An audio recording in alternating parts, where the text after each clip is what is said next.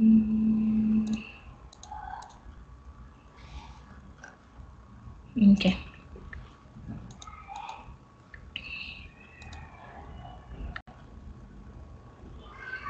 To go to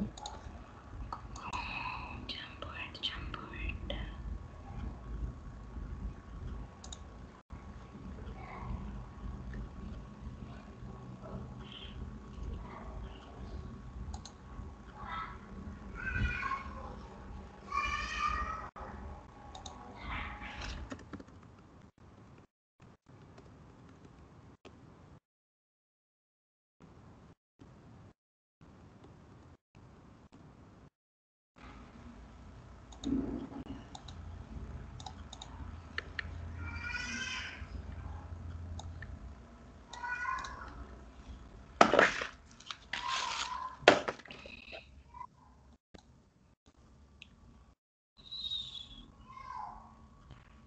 So today I want us to do what? I want us to switch. I want us to discuss about outline design, and I need you to tell me if you can see my screen.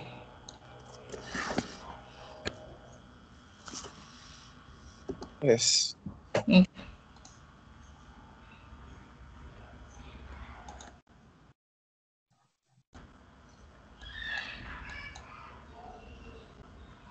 I just want to close a few tabs I have left open so that I'm able to give the input lecture.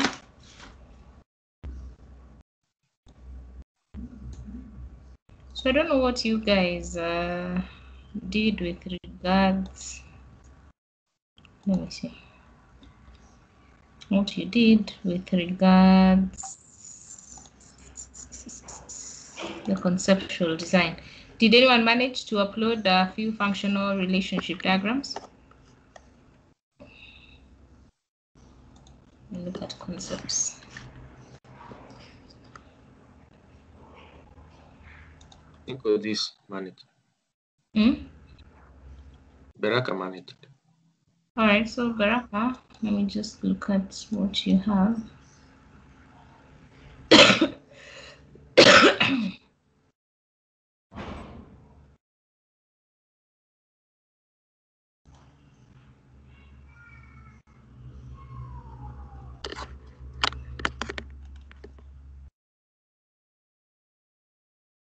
These files are too heavy. You guys need to learn how to zip files or share them so that they're less bulky.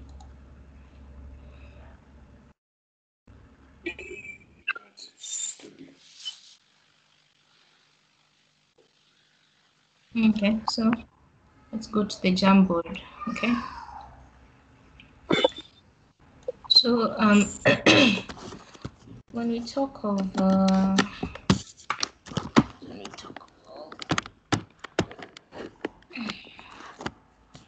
when we talk of functional relationship diagrams,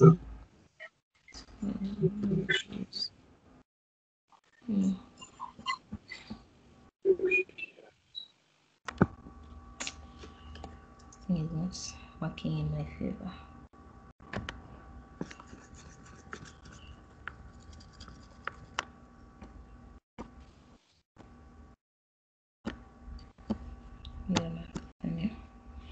So when we talk of now concepts here, you have an idea.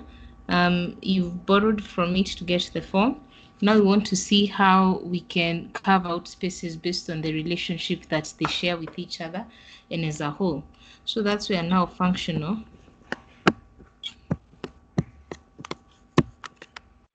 relationships come in.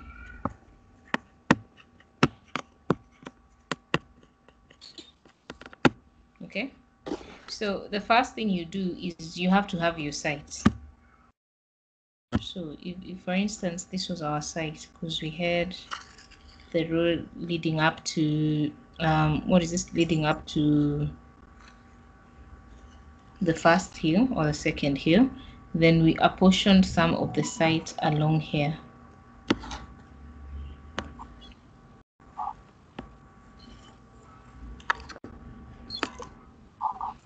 Yeah. So when it comes to now functional relationship diagrams, the first thing you're supposed to do, the site sort of takes a regular trajectory with a bit of irregularity. So the first thing you do is that you ought to first list down what are these spaces you're dealing with. Yeah. So for instance, if this is your road and this is your access, you may point out probably that's where the main access is from the site. Please mute once you join.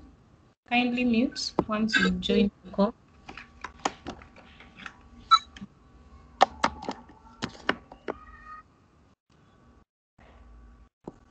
Okay. So once you do that, the next is to understand what spaces are we dealing with. From the brief, what spaces did we have?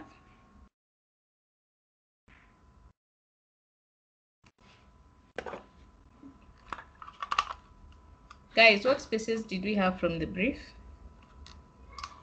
From the initial list where we were doing the analysis for the rooms, Mm-hmm. there was living room. Mm-hmm. There So we was have probably a lounge. What else? there was the kitchen. There was the living room, the kitchen, the dining room. Mm-hmm. So probably we may have dining. We may have kitchen. Okay. Then there was also the office Mm-hmm. or studio, and then there was also a gallery. Mm-hmm. And then there was also the children's rooms Mm-hmm. and the kids' rooms and an outdoor recreational area. So maybe we may talk of this as the recreational area, and we may have maybe the kids' room. Yeah? So the first step you do, it's quite simple, but it also requires a bit of rationale to it. If you already established that this is your main access point at that area there, then maybe your first question is, what do you want the space to be? Yeah, which spaces, if you are to follow, say, something we call a privacy gradient,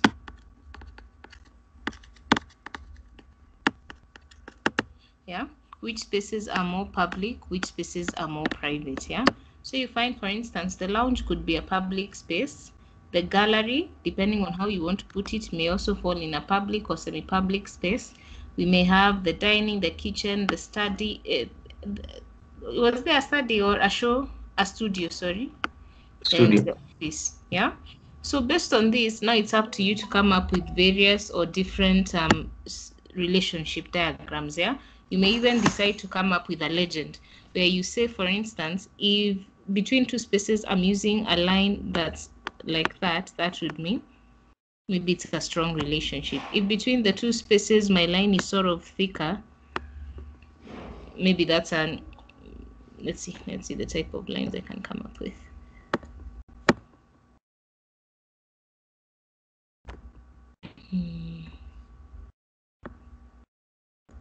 No, it's not working. You can also use a color code to grade, yeah, to differentiate.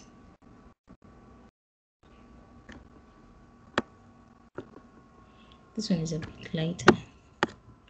So you may decide to differentiate. You're going to use, let me see, a good color. So you can even use, I don't know why it's giving me this.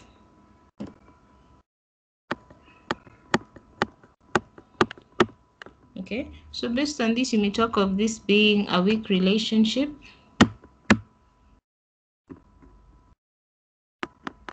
A weak, this could be a mid, or it's just average, or this could be strong. Yeah.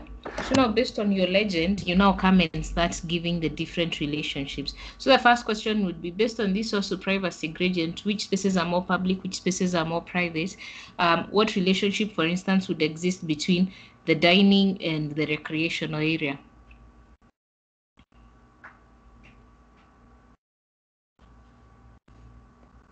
Anybody? Didn't get okay, personally I didn't get the first part. The screen had disappeared.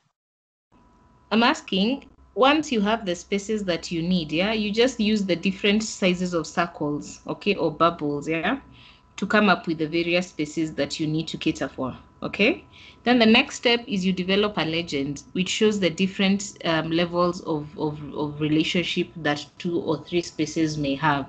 It may be a weak relationship, a strong relationship, or a mid or average relationship, yeah? So now, based on that legend, you've already established that's your legend, okay?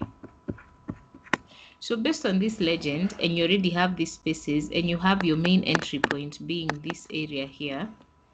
So the next question would be, what relationship exists, for instance, between the lounge and the dining? Is it a weak? Is it strong? Is it average? I'd say that it's a strong relationship. Okay, so if it's strong, then using your pen, you just come and give us this. What if it's an average relationship? If Like it's an average relationship, I you think it's have an a bunch of, average. yeah. So like it might be like I might be having a kitchen that is open plan. Then on the kitchen side is when I have the dining area. So the launch is separate from the two.